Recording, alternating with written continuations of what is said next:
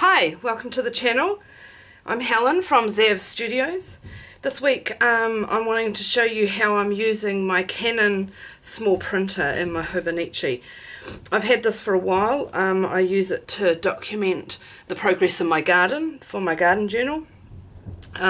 So yeah, I'll put some links in the description around where you can get this.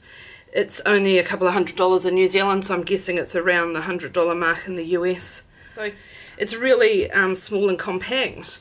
You get 20 sheets with each cartridge that you purchase. Again, that's about $15, so it's not maybe the cheapest way of going, but I really like the practicality of just taking 4 photos from a week and just putting them on one sheet, and then I cut them up and they actually work really well in my Hobonichi. So I'm just going to quickly show you how I've used it this week. It was actually my birthday this week, so I did a page of some of the activities that we did, and I managed to fit a couple of photos in. And this is the sort of thing that I really like. As my husband said, it's kind of like journaling come scrapbook.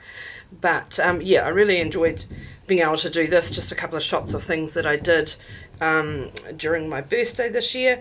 But I also later on realised if we go to the monthlies at the beginning, that the photos actually fit right in a square. They're exactly the same size. So I've actually got one here that I've got left over. Now the really good thing about the Canon one, I know that there are other brands of this particular printer around, but the Canon one actually, the photos is sticker based, so all you have to do is take the back off, albeit they're a little fun to get off, like so. And I've already cut this, the 4 photos out from the sheet. And yeah, I can pretty much put it anywhere, so I might just put this one over the 13th. So this is of my wee dog, Libby. She's my pride and joy. So yeah, I really love the way that these work.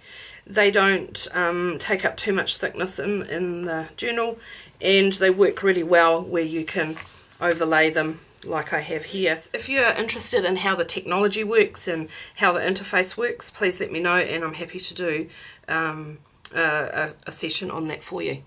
Thanks a lot, and we'll catch you next time.